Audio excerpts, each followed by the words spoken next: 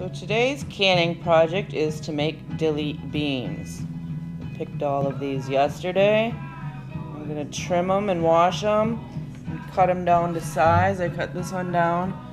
I went about a ½ inch of headspace, so then I'm going to trim them all to be about this size and get to it. So check back later. Alright, so we're back now. I got these all trimmed and washed. And I got the jars. And I had to get water boiling to stick them in, so that's all going. And then we got the brine.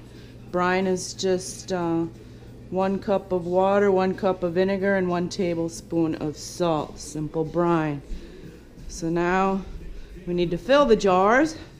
We start by putting a clove of garlic in, about a tablespoon of hot pepper flakes, and then a sprig of dill.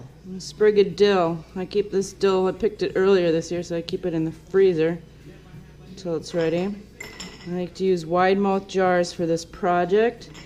And you're just going to start packing these beans in here. Some of them might be a little long, you can smush them down or cut them down. Go ahead and fill these jars up. I use wide mouths because it's a lot easier to work with these beans. I like to put them in there nice and neat.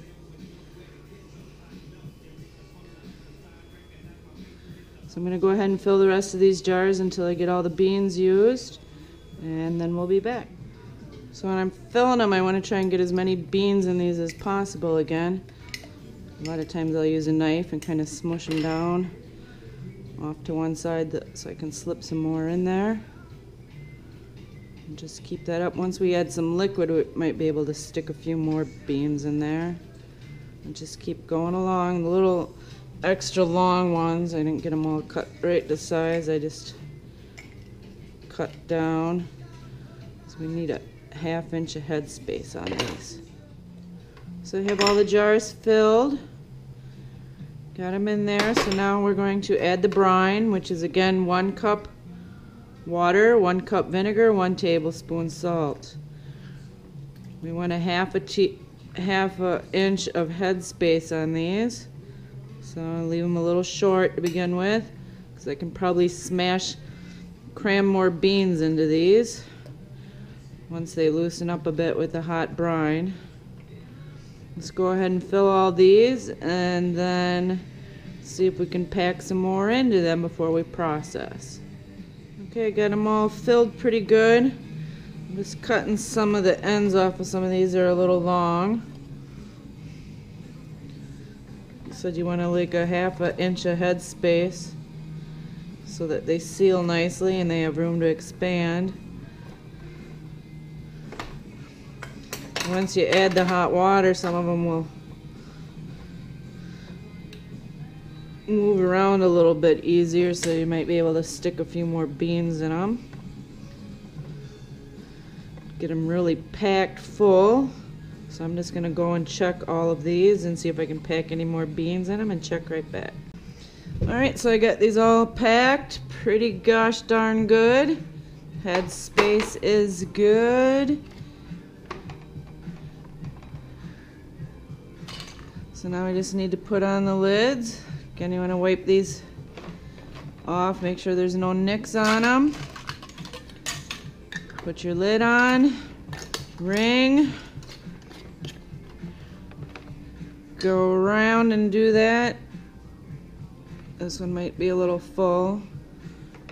Pour it out. That's why I always work in a cake pan, so they're easy to transport and easy to just spill inside there. So I'm going to go ahead and lid these all up and we'll put them in the pressure or in the water bath canner. Okay, so these are all filled, looking good, nice and neat. Water bath canner is boiling away. It's going to stop once we put these jars in. So I just want to go very carefully and put your jars in your hot water bath canner. They need to be covered by 1 inch of water. Once we add these all in here, the water level will obviously go up.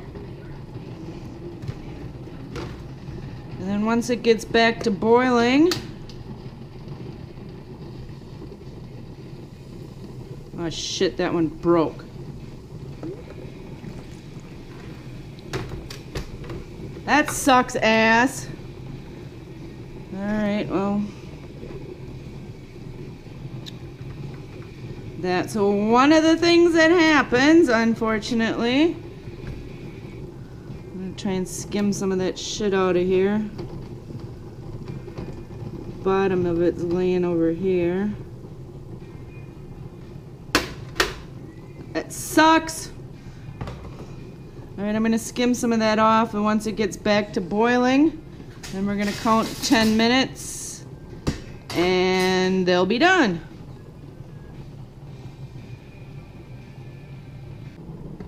So the water's boiling away really good right now, nice rolling boil. We got the timer set for 10 minutes, and then we're gonna take them out and let them sit, and they should start popping. All right, it's been 10 minutes. These have sat about 5 minutes. Hopefully we don't have any more breaks.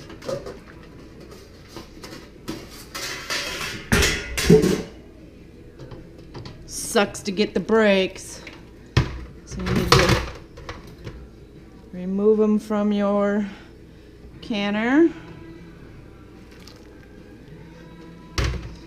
And then set them on a towel or a rack and let them cool. And they should start popping. And these need to sit for a month to marinate before you should eat them. No more breaks there anyway. Seldom get breaks, so it sucks that I had to get one today.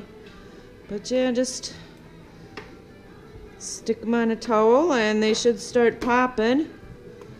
Hopefully we'll get something to pop here.